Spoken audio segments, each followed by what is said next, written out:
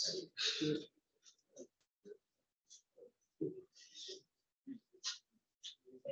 you go. That works.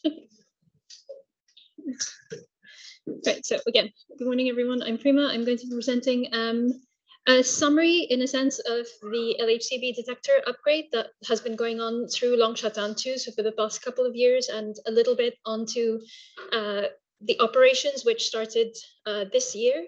I'm presenting on behalf of Federico, so a lot of these slides and content are his. So Federico is our commissioning coordinator, and somewhere in one of the many photos in here, I'll point him out. So he's somebody that if you ever go to the control room, you're very, very likely to see. Okay, so I start off with the original, the LHCb detector for run 1 and run 2. I think you've already seen this before, so I'm going to go over the first few slides very, very quickly. But again, just as a reminder, this is a single arm spectrometer. It was initially designed for the study of beauty and charm quarks, decays of beauty and charm quarks predominantly, which is why it's instrumented purely in the forward region, so along the beam pipe. But that being said, what we've done with this expands, just goes well past what was initially envisaged as the physics program for run 1 and run 2. So there's been, of course, studies of beauty and charm hadrons, but we also have an exotics program, and we've had quite a few excellent results with our run 1 and run 2 dataset. And in a lot of ways, our physics program is complementary to that of Atlas and CMS, and also of Bell and Bell 2. So the requirements for what the physics that we do is we need precision, primary and secondary vertex reconstruction, and efficient tracking, excellent particle identification. This is very, very important for us. And also we need an efficient trigger. And that's just because that helps us select our data very well. It helps us it helps us use our resources efficiently and maximize the amount of signal, so data that we want to study, that we keep on disk and process for analyses. I'm mentioning these points here because we'll probably come back to these 3 points a lot in the next few slides. All right, so again, this is a recap. Just in broad strokes, the LHCb detector consists of tracking systems, which in run 1 and run 2 were the vertex locator or the velo. So this is precise reconstruction of the primary interaction points, the primary vertex, and secondary vertices for slightly long-lived particles. So precise reconstruction of both so that we can separate between them. As you all probably know, maybe even much better than me probably, this is really, really important for the study of decays of B hadrons. So, and then we had the silicon tracker, which consisted of a 4-layer strip tracker upstream of the magnet. Let me hope I used the pointer correctly. And 3 tracking stations downstream of the magnet, where the innermost region was again silicon strips, and the outer region, the outer tracker, were straw tubes.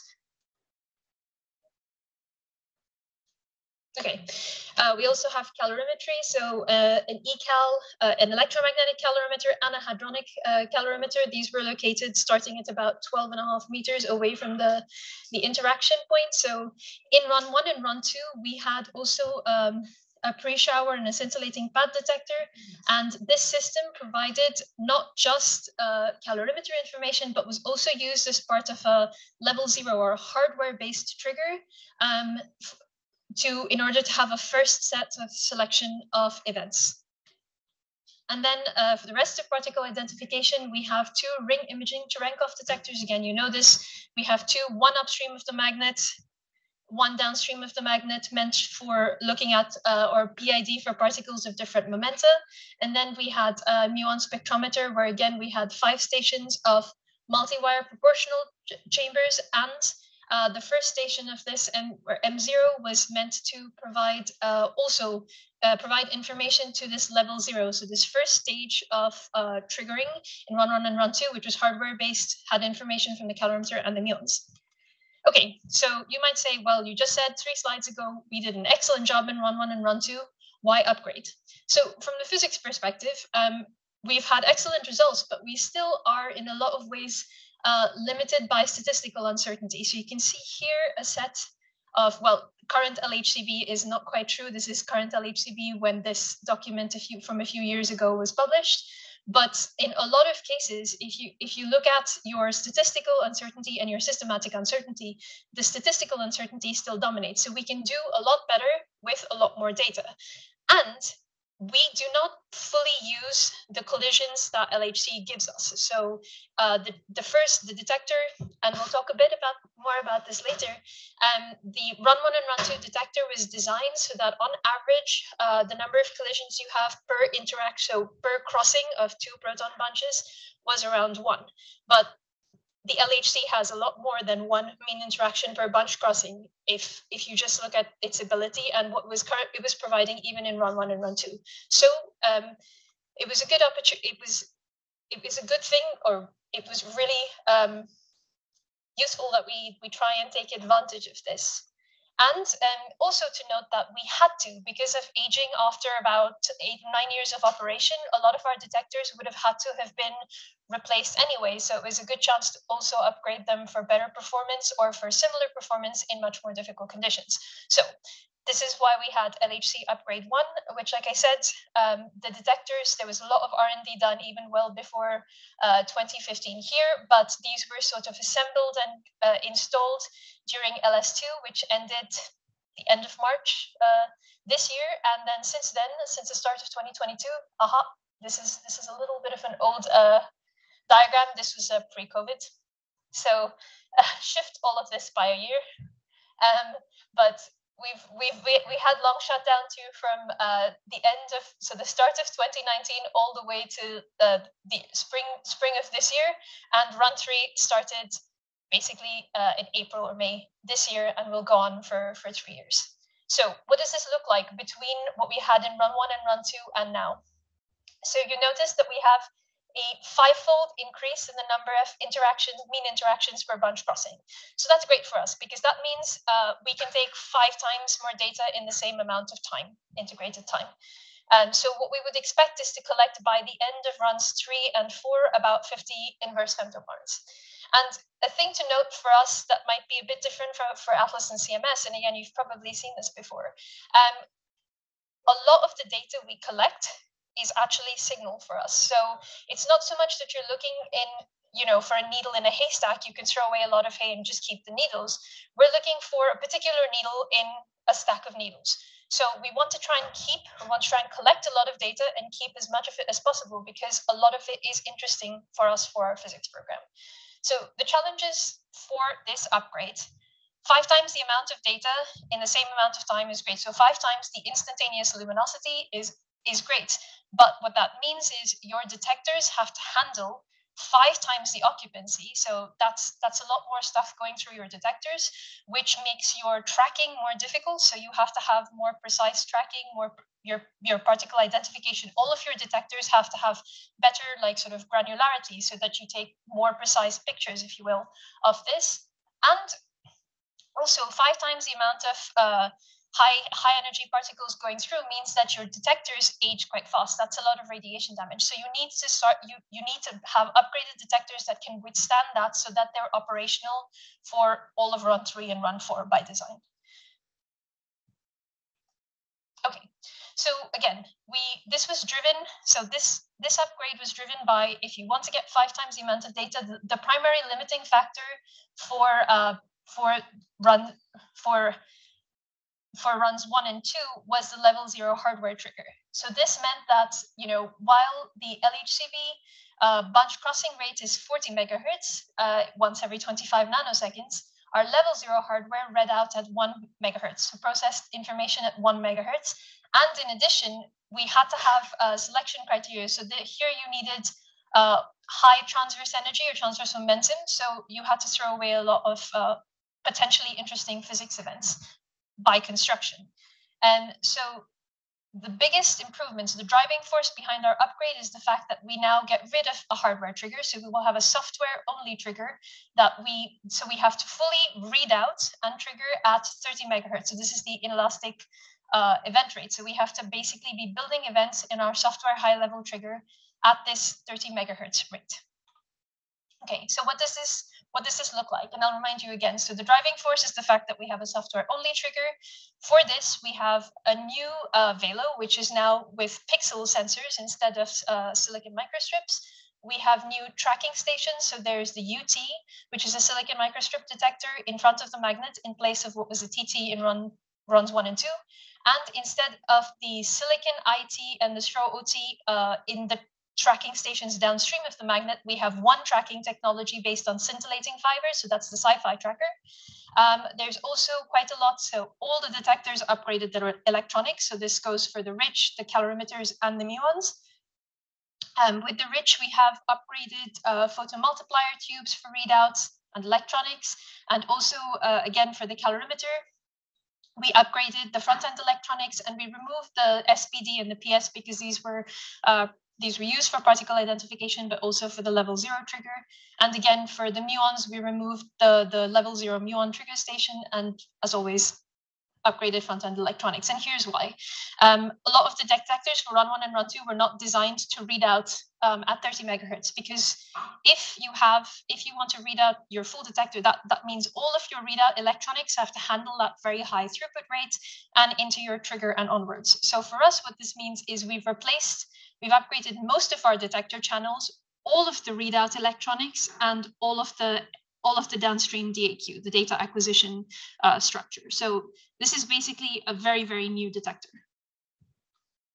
Okay, so quickly going into a summary of what's been changed for the vertex locators. So for the Velo, what you want to retain, and again, this is going to be a common theme for all of your detectors. Your basic idea is that you want to at least retain the same performance you had in runs 1 and run 2 in a much more challenging environment. So for the Velo, that means we have to keep high track and vertex resolution, given the 5-fold increase in interactions per bunch crossing. And also, again, the Velo is very, very close to your interaction point, so it has to handle extremely high radiation doses. So here you can see a little diagram of the dose profile, and it falls off very quickly, but is extremely high near the interaction point. So your sensors have to withstand this kind of radiation. So here, in order to get better resolution, but higher granularity, the Velo moved from silicon microstrips to hybrid pixels. You have 52 modules. You can see this in the schematic here with 2 retractable halves. The innermost sections are around 5.1 millimeters from the beam pipe. So this is a nice little image. In runs 1 and 2, they were about 8 millimeters from the beam pipe. And what you're looking at here is a 5 centime coin. So that's smaller than your little Euro 5 centime coin. And you have 4 sensors per module with about 55 microns by 55 microns, and the sensors are also thinner at about 200 micrometers as opposed to 250 micrometers, if I remember correctly, in runs 1 and 2. Because also to keep your performance, what you try and do always is to minimize the amount of materials. That way you minimize the amount of material interactions. Again, that's a bit better for you to reconstruct your signal well. Okay. So the Velo also, in order to cool their silicon sensors, they maintain the silicon temperature at -20 to -30, using these evaporated biphase CO2 cooling in these microchannels in the substrate underneath the sensors. So this is minimal material for your cooling within your detector acceptance. And they also have a custom Velo ASIC front-end readout chip that has to handle very, very high data or hit rates. And since the Velo operates is very, very close to the beam and the interaction point, it operates in a secondary vacuum. So it's separated from the primary LHC beam vacuum by an RF foil. And this new foil, again, to sort of minimize the amount of material, was thinned from about 350 micrometers to 250 micrometers, and it still needs to withstand pressures of up to 10 millibar. You can see. Moving on a little bit, the upstream tracker stays a similar concept. So it's still a silicon strip detector, but finer strips, thinner strips before, so finer granularity. And the innermost sensors, again, are closer to the beam pipe. So this helps you with your reconstruction, your event reconstruction. And the structure is similar to what we had for a lot of the tracking detectors of run 1 and run 2, where we have 4 layers. The outermost layers are vertical, and then your innermost layers are tilted by stereo angles of plus or minus 5 degrees. And so here we have 4 different types of sensors based on how close you are to the beam pipe, and these are mounted on lightweight staves. And again, because all of your readout needs to be adapted, the UT as well had a novel readout salt ASIC chip. All right, so the scintillating fiber tracker. So for the sci-fi, what you need for this, the sort of the driving forces for the design were that you needed to have something that covered a large area. So in runs 1 and 2, for the innermost area where you had higher occupancy, so you needed a little higher resolution, we used silicon strips, and then a straw tracker on the outside, the OT.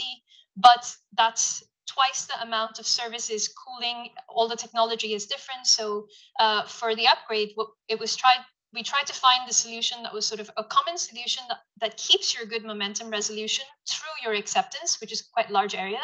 And you have to be able to instrument quite a large area, like 2.5 meters by 3 meters. So here we used scintillating fibers. So these are scintillating fibers that produce light in around the 420 nanometer range. So that's very dark blue. So this is 3 times 4 layers. So each one of these 3 stations has 4 layers of scintillating fiber mats. So it's about 11,000 kilometers of fibers that are woven into mats. Each mat has 6 layers of these fibers. I think I might have a better listing on the next page. And so yes, and the idea here is that you need coverage of about 2-3 meters from the beam pipe. And each module, so one of these long black strips, is composed of 8 mats. And the readout for these fibers is provided by silicon photomultipliers. So yes, here you can actually see the 6 layers of your mat. And on one end, on the outer ends of these, you have silicon photomultiplier arrays to read out the light produced in these fibers. And these need to be cooled to -40 degrees to minimize dark-on rates, to minimize effects of irradiation. So here you want your detection efficiency for a single photon to be about 45%. And these, again, all of our readout electronics needed to be upgraded. So the SciPMs also for the sci-fi tracker, we use a custom Pacific ASIC chip that allows you to, and then we also have a clustering board, so clustering on FPGAs within the front-end electronics structure. Right. So for the rich detectors have new flat mirrors for better photon yield, and the focal plane and the optics were modified, so you increase the size of the Cherenkov rings. That again improves your ability to handle the higher occupancy. And for this, the photodetectors also needed to be upgraded, so we went to multi-anode photomultiplier tubes, which again gives you finer granularity than the previous PMTs, photomultiplier tubes. And again, I think I'll stop repeating this, but readout electronics, everything needed to be to be able to handle a rate of data taking of 40 megahertz. Okay, for the calorimeters and the muon, so the calorimeters, the technology could be kept, the same technology, so the same calorimeter cells and modules could be kept for run 3, so they did not need to be replaced right now because of radiation damage, but of course all the front-end electronics needed to be rebuilt, and also to handle the higher occupancy and degradation due to irradiation, the PMT gain had to be reduced by a factor of 5, and so to compensate for this, the front-end gain was increased by the same factor, and there's a custom low-noise front-end ASIC developed to improve your signal-to-noise ratio. And also the reconstruction was improved for a higher occupancy environment. And for the muon detector as well, we had upgraded electronics, and the first gem layer for the L0 trigger was removed. Okay, we also have a SMOG-2 system. So this is a system that can inject various gases around the interaction point. So this is quite special to us. It's very cool because it allows you to have a very nice fixed target program at the LHC. And this happens in parallel with proton-proton data taking.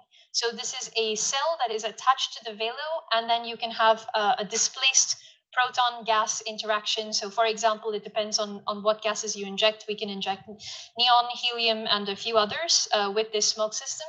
So this allows you to have a physics program that spans looking at the antiproton production, looking at central production, quite a few decays, and also it allows us to look at heavy ion runs where you look at the SMOG program with the LHC ion beams, either lead-lead or proton-lead data taking. Okay, just a few highlights because photographs are nice and because it's been a fun 2 years at the pit. So these are a few highlights from the assembly and installation that occurred during long shutdown 2. So here you see one half of the velo being inserted in, and the other half, I think, of the velo as well being worked on. And these pictures were taken, I think, in the spring of this year. For the Rich, you see installed these multi-anode PMTs for the photodetector readouts, and one set of mirrors, so a full mirror plane for one of the Rich detectors. For the UT, quite recently, this was a completed set of states for the Seaside detector, which was just lowered down into the experimental cabin on Monday of this week. So this is our main equipment shaft at point 8. And for the scintillating fiber tracker, this is the fully installed Sci-Fi and fully closed. So this is the first layer that you see taken from the magnet looking towards the calorimeter and the muons. You see the beam pipe here, and also just to show you what's outside this very pretty picture, on the edges here are all of the cable chains that you see for services, for your readout cables, your power cables, etc.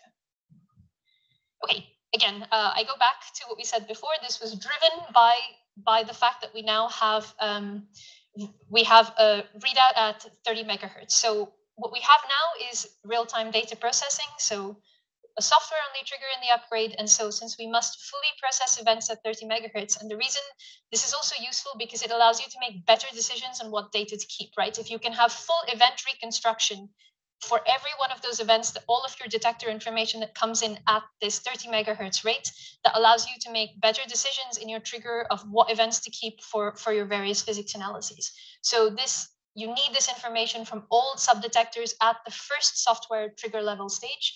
So we store events in a buffer for online alignment and calibration as well. And we should be able to trigger on signatures also that are sort of non-standard, large impact parameter, high transverse momentum, and that again allows you to expand the kind of physics you can study with the detector. And you really, because we're reading out a lot of data, you want to make sure you're trying to reduce your event size to write to disk to about 2 to 5 gigabits per second. And the reason is because computing is not a given resource for us, right? So as this is a very nice little meme that I like, which is, fit physicists' ideas into standard computing resources. So this is an order of magnitude increase in the amount of data we would store as a unit of time compared to what we had before. But it's not as if we can also have an order of magnitude increase in the corresponding offline computing resources.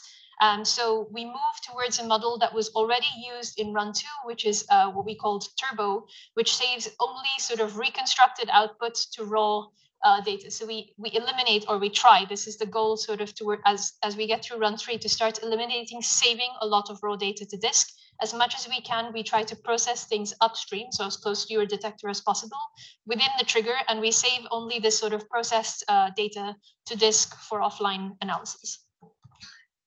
Okay, so triggerless readout. Again, what this means is we're removing, again, what it means when we remove the first level hardware trigger is that we have to accept all of the LHC bunch crossing information at the front end. So your front ends also have to be able to process and read out this information at 30 megahertz, which is a huge increase from what we had in runs 1 and 2. And the back-end electronics also have to be able to cope with these high rates. So you can see here, we have a completely new data center. So these 6 little cabins, which house our back-end electronics. So this is what we call you might hear the word TEL40s. So these readout cards, these back-end electronics cards are all housed here, along with the cards that also send out trigger information and timing information. So these are all part of these common back-end boards called PCIe 40s. And again, that's quite a lot, because that means you basically have to have a lot of optical fibers from your cavern 100 meters underground to this data center on the surface. You're bringing up a lot of data. So this is, I think, about our cables and overall from the detector out are close to 200, I think, over 200 meters in length. So you have to transmit data well across 200 plus meters of optical fibers, and there's hundreds of thousands of readout channels. Okay. And that's a lot of bandwidth. So this is, we really measure in terabits per second. Okay, another new feature that's sort of, I think, pioneered by LHCb as a consequence of this 30 megahertz readout is the fact that we have in our first level software trigger HLT1, we now have GPUs to process data, and so this HLT1 program is called Allen. So we can have we can have our first level software trigger with GPUs. So this has been implemented, can be running standalone. There's a lot of work being done in the last year through the first period of commissioning with Beam on this, and it's continuously improving. It gives us a lot of flexibility. So here you have your GPUs in the backend. So this is your PCIe 40 card, which I mentioned before, is the backend readout board that you have. And these are housed in a server that have these GPUs, which then process your data further. So we can run our first level trigger at 30 megahertz, so at the visible event rate. Okay, just as a note, this will be more into the operations that I'll talk about very shortly, but it's if you ever take shifts, this is something that is also you will get to see the product of our online monitoring system. So this is a really complex system where we can in real time, as we're taking data, also send a subset of these events to a monitoring system. And what that allows us to do is get very, very quick feedback, near instantaneous feedback on how our detectors are doing, at least at a very basic level. Because of course, if you have issues if your data quality isn't good, you want to try and spot it as soon as possible. So this provides output to the LHCb control room, in particular the control room shifter that we call a data manager, also to experts, also to run controls. So this is quite flexible. It allows us to do a lot of stuff, and it's fundamental to automatizing the readout system and control, and it's also fundamental to having a quick first level feedback on data quality, which allows you to catch and fix any issues you might have with your detectors or with your data acquisition as fast as possible. Okay. I move a little bit into data taking with the upgrade LHCb detector. So before I start, has anyone here taken, I know a couple might be, but has everyone here seen the control room or yet? No? Yes? Okay, a few people have seen it, or is it, who hasn't seen the control room or who has not taken shifts yet? I assume a lot of you. All right, great. This is going to be my pitch for you to join us in the control room in the next couple of years. Okay, so it's very, very important that we take, well, it's very important. If we've mentioned a lot that we want to take 5 times the amount of data as quick that we did in run 1 and run 2. But what that means is we also want to take that data efficiently, right? We have a limited amount of time with LHC giving us collisions, and you don't want to lose any of it if you don't need to. So we really rely on a shift program to make sure that we are taking data efficiently through this. And this is something where we have central shifter roles, 2 at all times in the control room that I'll talk about a little bit, that basically everybody in the collaboration can contribute to. So this is extremely, extremely important for us to take data efficiently. So we have 2 central shifters, and also supported by a very large group of on-call detector shifters, plus experts, plus central shifters, plus central experts. So at LHCb, we rely on volunteering. So this again might be different if you worked on other collaborations before. There's no formal quota there for any institutes or any person. It's just we invite everybody to come join us for at least a few shifts in the control room. And just to give you an idea here, so we have 2 central shifters, the shift leader and the data manager. And in run 1 and 2, the sort of the median was about 3.5. So you just had to take sort of 3 shifts per year. And that's a huge contribution. And it allows for a lot of efficiency in data taking if everybody contributes a little bit. So even taking 1 or 2 shifts when you can is extremely, extremely useful to the collaboration and to the operation of the LHCb detector. So this approach worked very well in run 1 and run 2. So we have the same approach in run 3, and I'll give you a few details in a bit. So we had about 450 different people either taking central control room shifts or taking on-call shifts. So that's quite a high fraction of the collaboration that gets to contribute to operations. So it's also a really good way to get closer to detector and data taking. Okay, so this is a picture of the control room. I hope you all get to visit soon.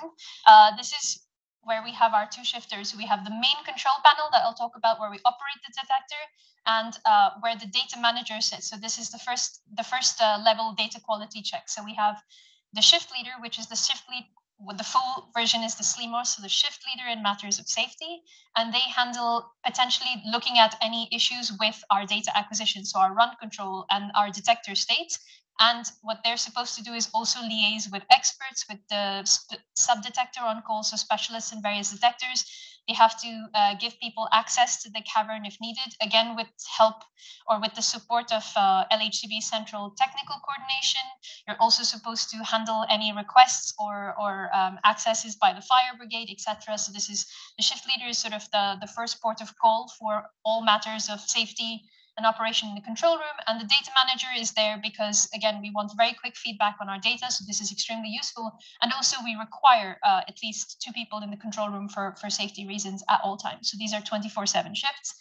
We have a lot of very nice fancy screens. You can see a lot of monitoring because, again, efficient data taking relies on finding problems as quickly as possible. So you can see there's a huge number of screens here looking at your running conditions, whether your event builder, so your trigger and further data, downstream data processing are running.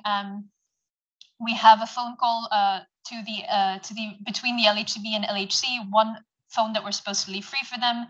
This is really fun. Probably the only physical button panel that we have in the control room. It is the main detector safety panel. So that's a general emergency stop. I wouldn't press it if it's not really a general emergency. That did, I think, happen once this year. It's the first time I've ever seen it. But it's really meant to be for the safety of your detector. So this is your main detector safety system. It allows you to cut power very quickly in case an emergency is needed, but we also have software versions of the safety systems as well. Okay, so again, we have 2 control room shifters. So the shift leader is responsible for safety, supervision of any activities in and around the control room and the cavern, or that's the first line of supervision that we have. The supervision of the detector control system. So this is the system that basically checks that your detector is in a good state, keeps it in a good state, and takes data. And also is the first line of contact for experts and PKs, or so on calls from the sub-detectors or the central expert team, and also for coordination with the LHC, again, to first order. So this is a shift leader. This is a shift type that has to be present in the control room at all times, because at some points you might need to handle accesses down to the cavern. You might need to answer and push real buttons, so the detector safety panel. So this has to be an in-person shift. And so this is a role with a little bit more responsibility, but I will say that I say that in that maybe you just need a little bit of experience before maybe trying to transition here. Once you have some experience with operations, either through a sub-detector or central shifts or detector commissioning or operations, you could go to shift leader, because you could still take shift leaderships. You don't have to be a senior postdoc or a permanent. This is not the case at all, because it's a little bit more responsibility, but you don't require a lot of technical knowledge, and we are always supported by an extremely helpful and extremely nice team of like central experts and detector experts. So you're never left alone with emergency situations. And then the second central shifter that we have 24/7 in the control room is the data manager. So primarily as a first level of data quality monitoring, and also as a matter of safety, because we do want to have 2 people in the control room at all times. So this is a really good way to get started with taking shifts when you're new to the collaboration or new to shift taking or operations, because there's no direct responsibility. You always can feed things off of the shift leader. And again, for data quality, you can also get feedback from detector experts. So you don't have any direct responsibility for safety. So this is really an excellent opportunity for new students, particularly to get new students and new postdocs to get involved in operations. So we have periodically a 1.5-day training, and then we recommend, if you can, that you do a shadow shift. So you come into the control room and sit next to the shift leader or data manager, maybe a day or 2 before your shift. And the training can be remote. So I think we will probably have a training early next year, maybe about a month before shifts actually start. And there's like extensive documentation, and we keep trying to improve this with instructions. And so I think the link here is missing, but I will link to the last shift training if you want to get a look of what the kind of documentation and the responsibilities are. So the shift leader and data manager are both generally non-expert LHCb members, so we recommend and we invite everybody to come and contribute to operations with these central control room shifts. The shift leaders are required to know slightly more about LHCb, but this is something that you can do by initially taking data manager shifts, or by, if your institute works on a particular subdetector, by taking on-call shifts for the detector, so you get a feel for operations in and around the control room. So these are also self-assigned. The schedule is validated by the run coordinator, so Federico. And again, as we say, it's not that you have to take a ton of shifts per year. Just taking one or two, just a few, really helps the collaboration a lot. Okay.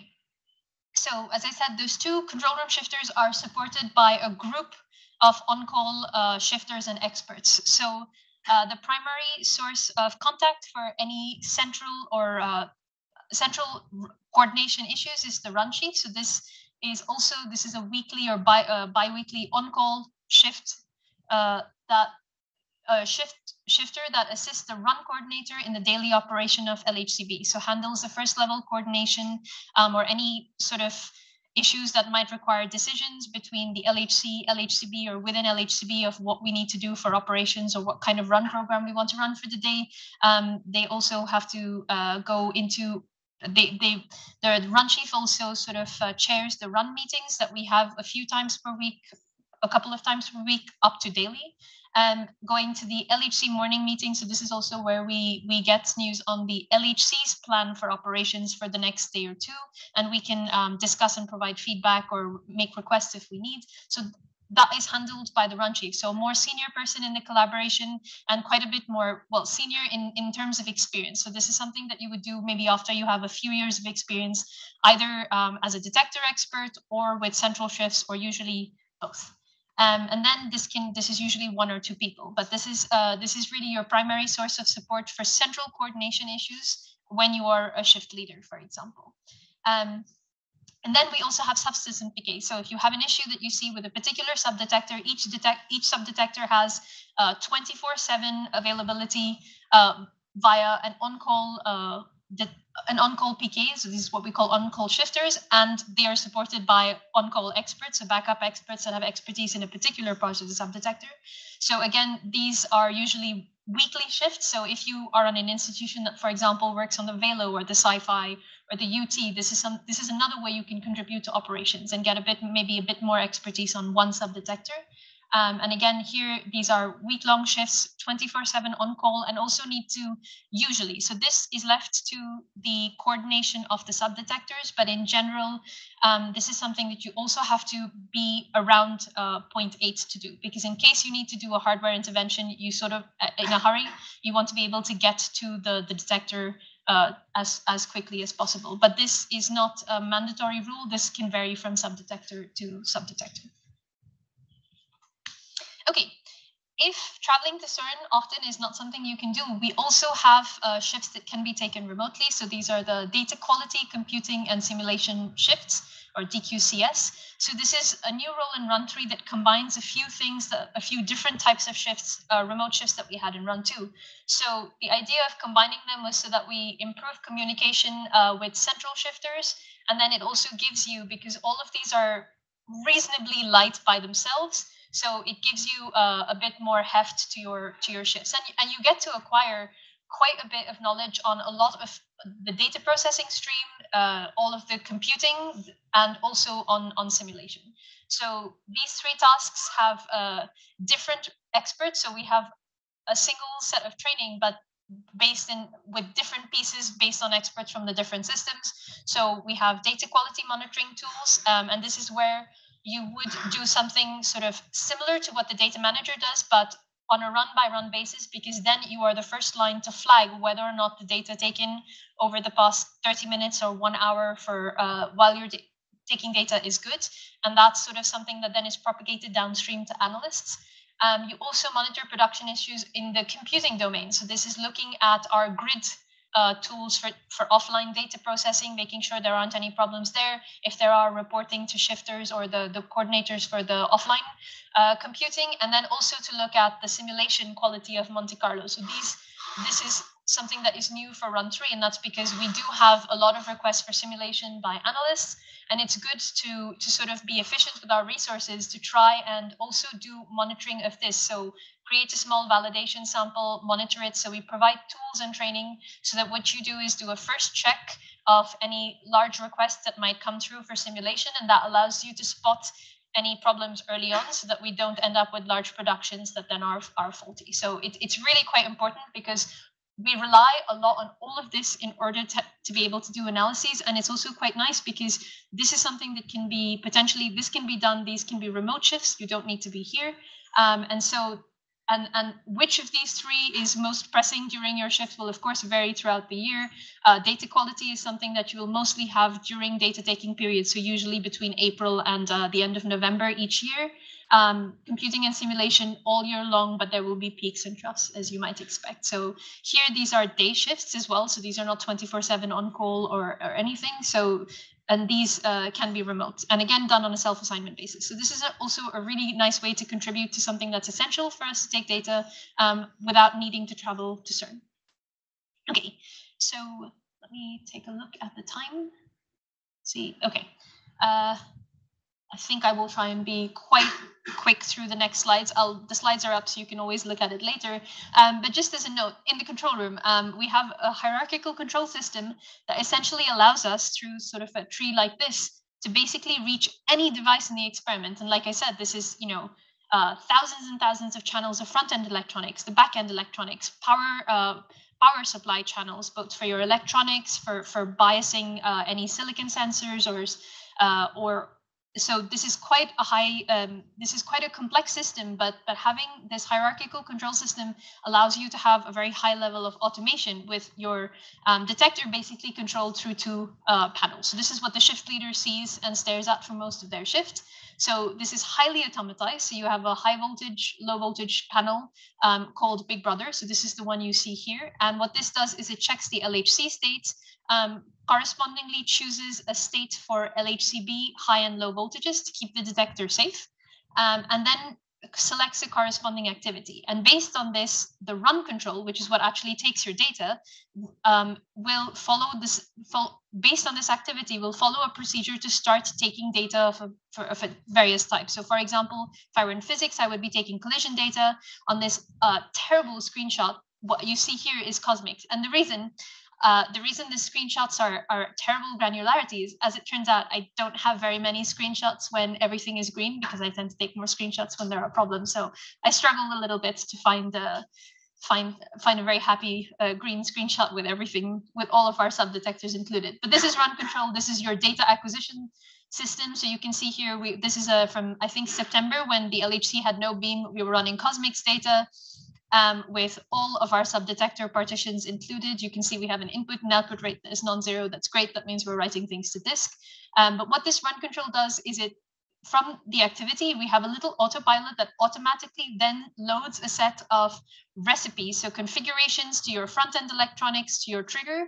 It configures all of these, and once everything looks okay, it starts taking data. So something that the shift leader might do is, if this is not okay, eventually this thing, it tries to recover, but it's not an extremely intelligent system. It tries a few standard things for recovery, and if it fails, it goes into red, it says help, and you hear a very nice little automated voice in the control room that says, autopilot needs help, please take a look. So it's something that allows a lot of automation, but that's not to say that the shift leader has nothing to do, because it doesn't always just work smoothly for 8 hours. There will be times where you need to respond, try and take actions, usually also in consultation with somebody from a subdetector or whatever part of your run control is causing problems. Okay, again, I'm going to be very quick here, just as a note that there's a lot of complexity here in communication and in the information that needs to be exchanged between LHCb and the LHC. So there's a lot of interconnectivity between the accelerator and all of the experiments, because this is so that we can have protection for our system and for their machine through fast beam extraction, so beam dumps. An example being the velo, since it moves very, very close to the interaction point, is retracted when you don't have stable beams. And if, for example, there were a problem, you would require, or there's a system, an interlock system that would dump the beam, because it's not safe for the velo to be closed if you are not in stable beams. And we have a lot of conditions like this. So we have a very complex interlock system. So for the safety, so for protection of the machine and for the detectors through this fast beam extraction for dumping, also for sort of automating procedures, for automating operational procedures. So you can see a lot of exchange here, and this is a lot of parameters. So this is this is LHCb and the LHC. There's many parameters that are sort of being sent back and forth between the detectors and the accelerator here. So it's quite a complex system, and it's impressive like how that it works quite well, because it does really look like this a lot of times. Okay, I will maybe very, very quickly, I think I might actually skip through so we have a bit of time for questions, but these are, I will just, again, you can feel free to look through the slides. Just something to note for luminosity. So this is just a measure of how many collisions we get per second per centimeter square. We have a lower, so we're mid-lumi luminosity compared to Atlas or CMS, so they have much higher numbers, but we level our luminosity. So you can see this is flat, whereas for Atlas and CMS, of course, they decay as you go through a fill, as your beam quality changes. Okay, other words that you might hear, mu, pileup, and mu a lot. So just what mu is sort of the average number of visible proton-proton interactions per bunch crossing, because this is something that we can measure. And this is when I said we take a factor 5, we have a factor 5 increase in data. What we're actually doing is we're increasing the average number of visible proton-proton interactions per bunch crossing by a factor 5. And as I said before, what we do is we level in luminosity, which I'll show you in the next slide. By sort of separating the beam so that we don't have purely head-on collisions. So we separate in the vertical plane the beams, so they have an offset when they collide, and this allows you to adjust the average number of visible interactions that we have at 0.8. And what we do is we change these parameters so that we get 5 times the amount of data. But that is what mu is. Pileup is the average number of proton-proton interactions per invisible events. So what this really is mathematically is you look at the Poissonian distribution of these events and you take your zero suppressed mean. So for example, we have for a mu of 1.1, which is what we had on average for runs 1 and 2, you would have a pileup of 1.65. And nu is the average number of proton-proton interactions per bunch crossing, which is useful when you're trying to compare to simulation. Okay, as I mentioned, we have an automated leveling procedure, which again is quite nice. The way the LHC levels at our interaction point, again, is they have a vertical separation. So they have, so this can be adjusted at most. Okay, so we can adjust it so that we decrease the amount of mean interactions for bunch crossing. And of course, the most that you can have is when we're in a head-on state. So here, there's no more vertical separation possible. And we have a real-time application that provides direct feedback to the LHC on what we are measuring as our instantaneous luminosity. So as what we measure is mu, and they adjust their beam parameters, their separation parameter based on this until they reach, or until we measure that we have reached the target that we've requested. So this is again one of the examples of the high interconnectivity. This is sort of a real-time application in the LHCb control room. And again, if it's something that if you take shifts next to, that's something that at the start of every fill, that's a panel that you will look at quite closely, because this is something that again requires a lot of communication between the LHC and the LHCb control room if things aren't going right. Okay, just as a nice little picture of the control room with probably the most people I've seen ever. This is the first stable beams on the 5th of July of this year. So it's a really It's also an extremely cool environment to be in now, and something that's a little unusual because we have a new detector that we're commissioning. So it's very, very active compared to when you've been in stable operations for many years and you can rely on just 2 shifters.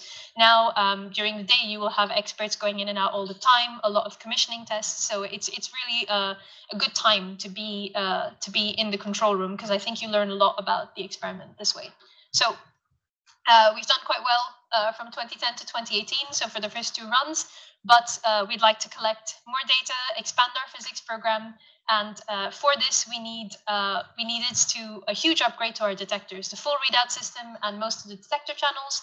And our first year of commissioning with the LHC beam is complete, but we're by no means done. There's still a lot of work ahead of us to get to the point where we take data with all of our sub-detectors in very efficiently.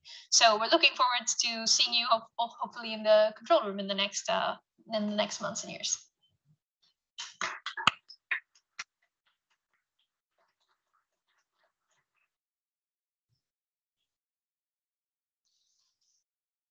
Thank you very much. Any questions either in the room or on Zoom? Just stick your hand up or shout out. Yes. Hi, thanks. Yeah, you say there's like a difference between 40 megahertz. Basically, why do community 30 megahertz when there's beams crossing at 40 because megahertz? 30 megahertz is, sorry, that's the, go back many slides.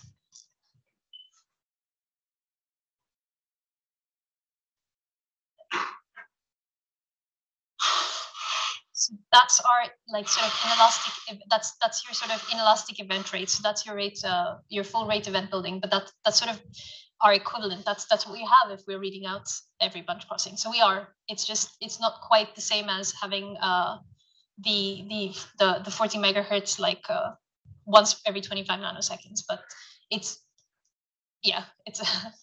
Let me see if I can explain the detail. I don't know that I can explain the technicalities actually. Okay, that's all right. Thanks.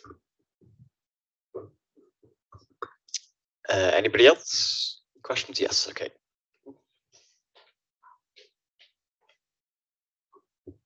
Hi. Thank you for this nice overview.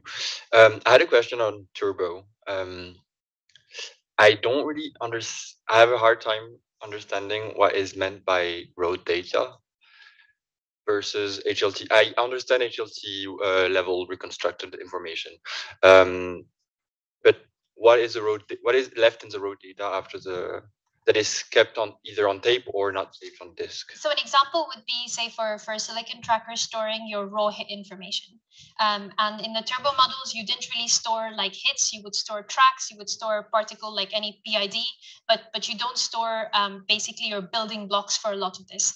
And while and of course that's risky, because it means that if you have not done your event reconstruction right, then you don't have good data. But it's kind of something that we have to move to if we want to read out at the event. So all the more raw data is always kept on tape anyways at some point, and so then reprocessed. In run 1 and run 2, yes, we did have like raw data on disk and then eventually on tape. But the idea for run 3, so we're not there yet, of course, because we're commissioning, we're trying to understand how our detector is performing. But once we have a good idea of this and we are fairly confident, so we've gotten to the point where we have efficient reconstruction in some trigger lines, and as many as possible, you would try and move to this model where you don't save your hits, you just save the signature that you're triggering on, but more processed. So the tracks in and basically your decay, everything that is your signal decay, but not how you all of the raw information used to build it. Great, thanks. Okay, anyone else in the room? Seems we seem to be not seeing any hands in the room. Anybody on Zoom? No, we're not seeing any questions on Zoom. It's all clearly very well explained. So thank you again.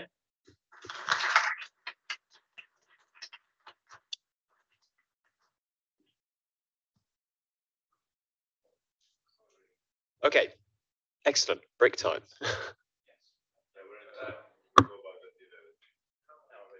Yep, back at 11. Yes. So we're going to be. Yeah. Okay. So this is the speaker, sorry, the introduction of the day, and then we have a half an hour break, so we'll reconvene at 11, and we're going to have the big run 3 bonanza.